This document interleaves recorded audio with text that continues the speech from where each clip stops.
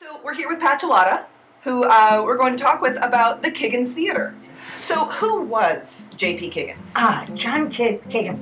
Fascinating man. He came here with the Army, which is usual for mayors in this town. It seems like we do have a few of them. We do. It's part of our mystique. You come here, we elect you mayor. And John was... he'd been in the Spanish-American War. Mm-hmm. And while he was in the Philippines, he did a lot of boxing. And from the boxing, they taught him, the footwork in boxing. They taught him how to tap dance. And so he also tap danced. Of course he did. And so when was he mayor? What was the time frame? Oh my God, he was on again, off again.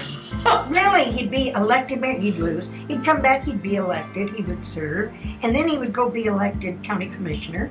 And then he would come back to be mayor again. And he was county commissioner when we built the interstate bridge.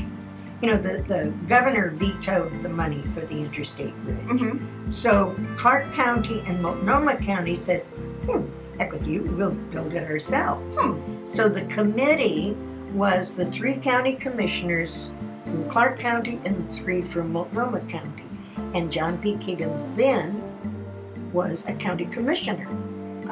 And then in 1921, after his term expired, he ran for mayor again and was elected in 1921. It also seems like we may have some similar patterns now with that as well.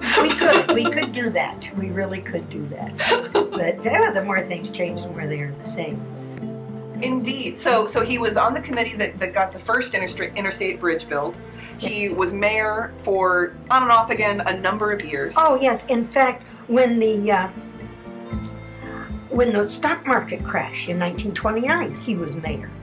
And he ordered the police department to move across the street, and he said, okay, we're going to build a new city hall, and we're going to build it like an office building in case we have to sell it in a hurry.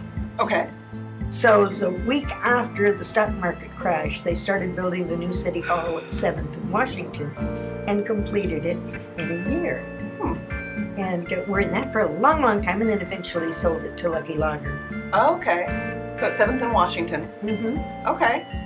Yes, for a long, long time you would come down Washington Street, in fact, and you could see the Lucky Lager brewery, and then over the door it said, police. But,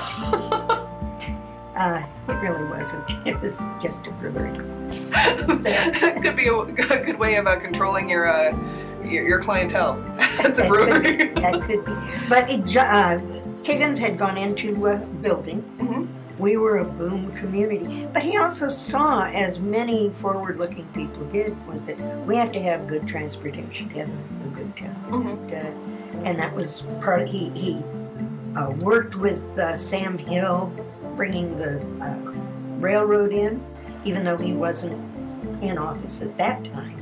He was still active in the community to get the railroad bridge across, to get the railroad here, to get the interstate bridge. All of these things are very, very important to have the community. Yeah. That's it. It seems like he's had his prints on a lot of different things in the community. Yes. From having, his actual name on buildings to... Yeah, there's one right across the street from the Kiggins Theater, just diagonally across. There's one that has Kiggins. Everybody should just look up at our buildings sometime. Absolutely. And then we also had the Kiggins house. Yes. They used to be downtown. Mm-hmm. Yeah. So what's this? So is that the house that he lived in while he was mayor? Yes. Okay. Yes. And it used to be on Evergreen, right at West Reserve, nearby. Yes. And that was removed to build the new community library. Yes. And that was pretty impressive when they picked up the entire house and moved it across town. It was wonderful. I followed it in my car. You did? I did. Driving around in circles. Fantastic. I was just afraid it was just going to fall. So just to close out, since we are here in the theater, so you had said that he had built 3 movie theaters downtown. Yes. And this was of course, a lot of people remember the castle. And they remember the, what was it, the Mayfair Bottle Cap Club that went on there. If a kid would bring the bottle caps, so many bottle caps from the Mayfair milk was delivered to your door. they would get into the movies.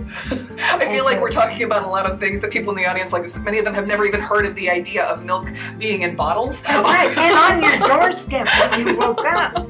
And the thing was, of course, since it took so many bottle caps to get into the movies, your bottle caps were not safe.